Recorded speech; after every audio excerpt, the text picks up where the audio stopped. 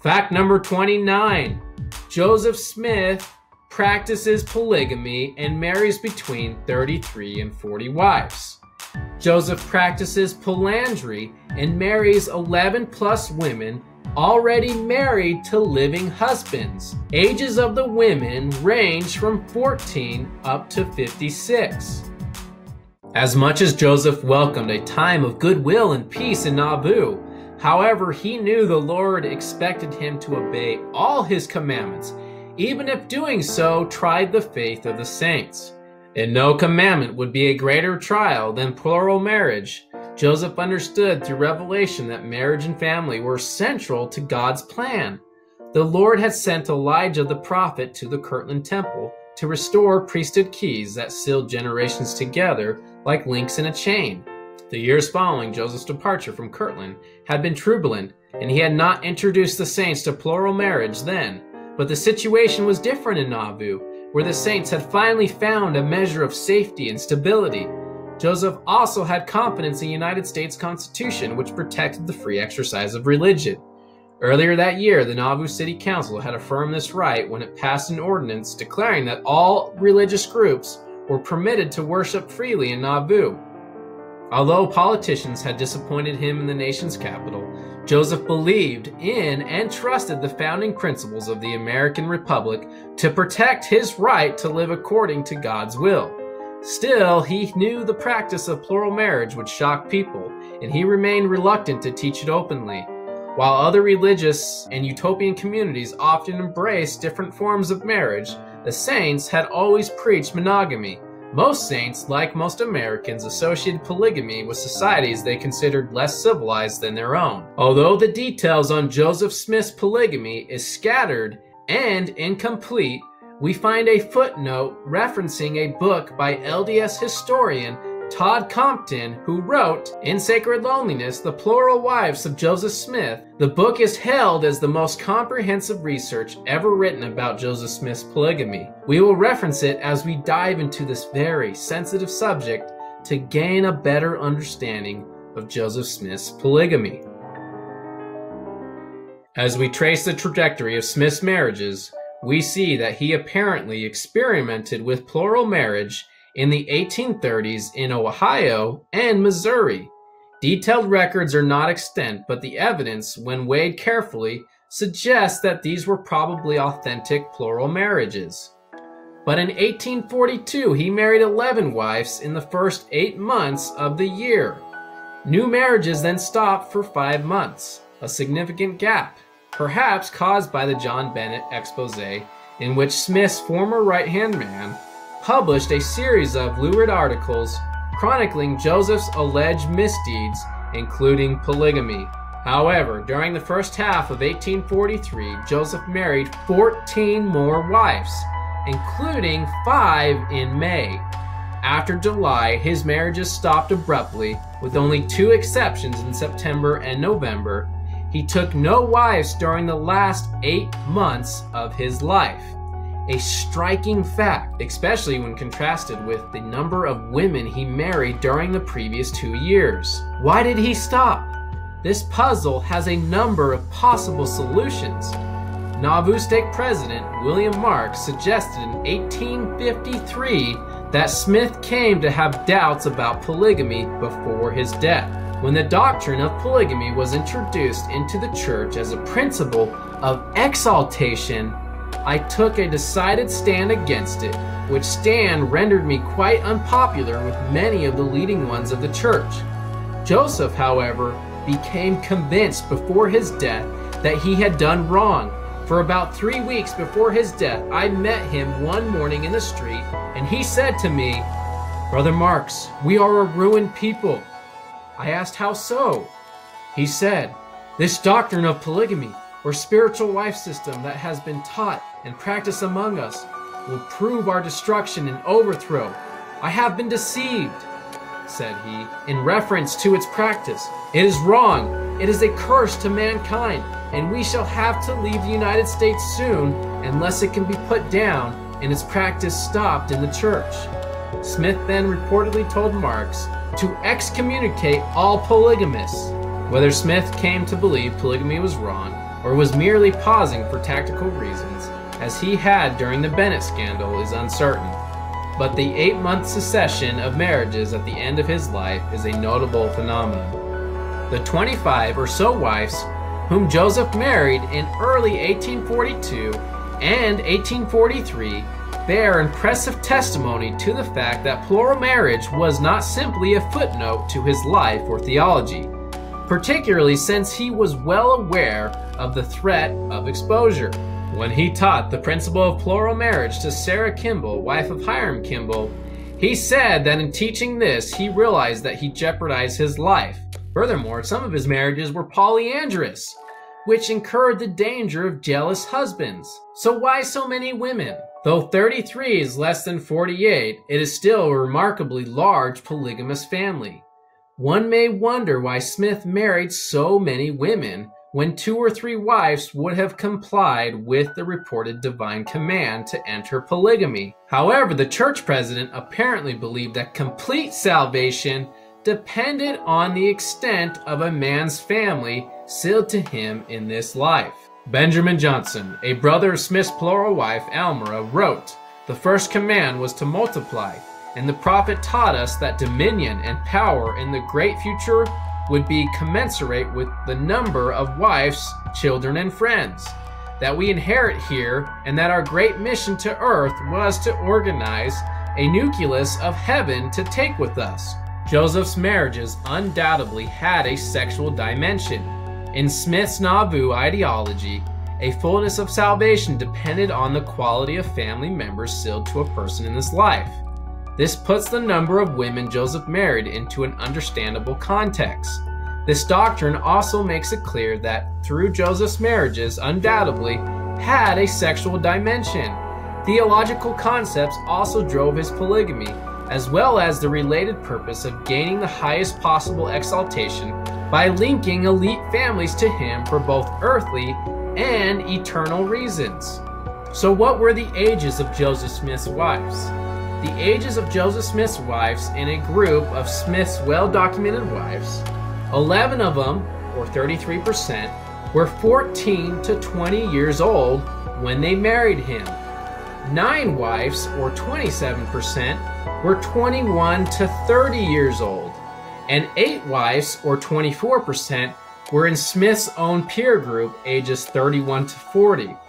In the group aged 41 to 50, there is a substantial drop-off. 2 wives, or at 6%, and 3, or 9%, in the group 51 to 60.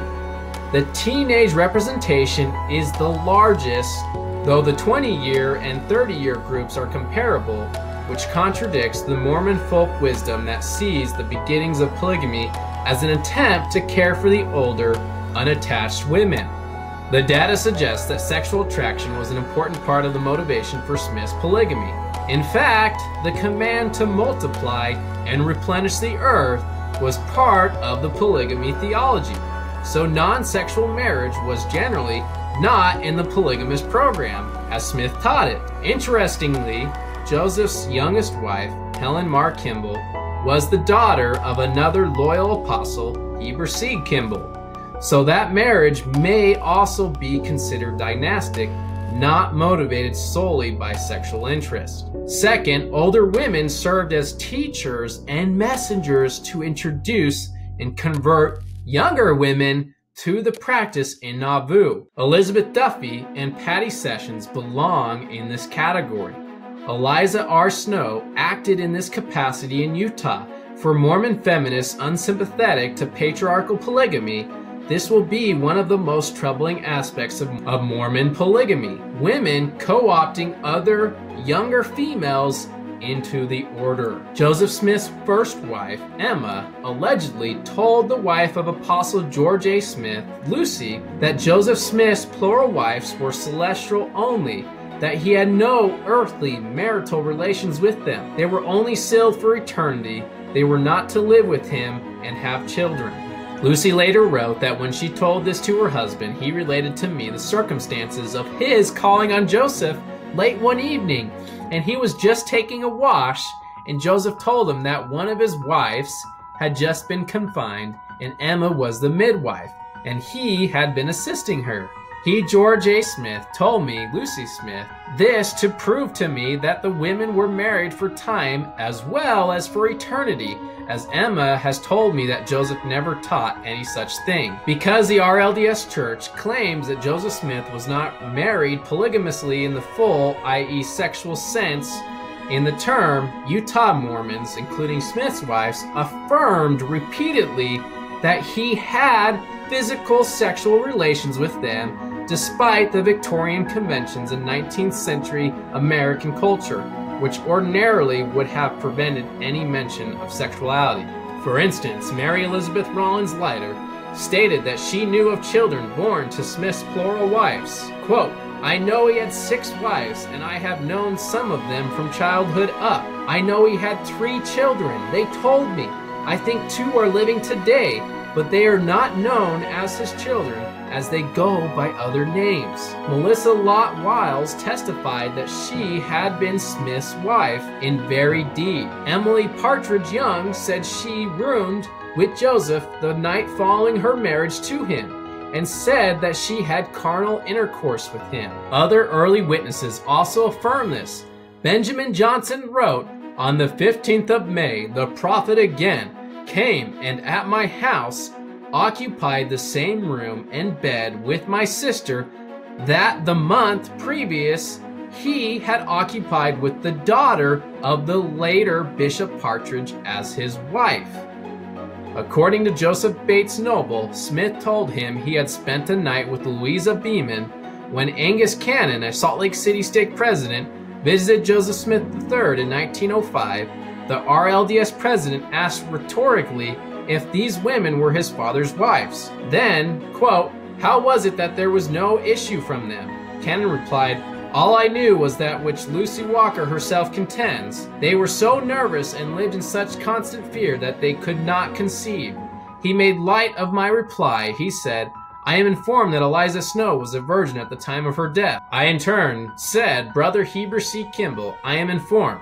Asked her the question if she was not a virgin, although married to Joseph Smith, and afterwards to Brigham Young, when she replied in a private gathering, I thought you knew Joseph Smith better than that. Cannon then mentioned that Sylvia Sessions Lyon, the plural wife of Joseph Smith, had had a child by him, Josephine Lyon Fisher. Josephine left an affidavit stating that her mother, Sylvia, when on her deathbed, told her that she, Josephine, was the daughter of Joseph Smith.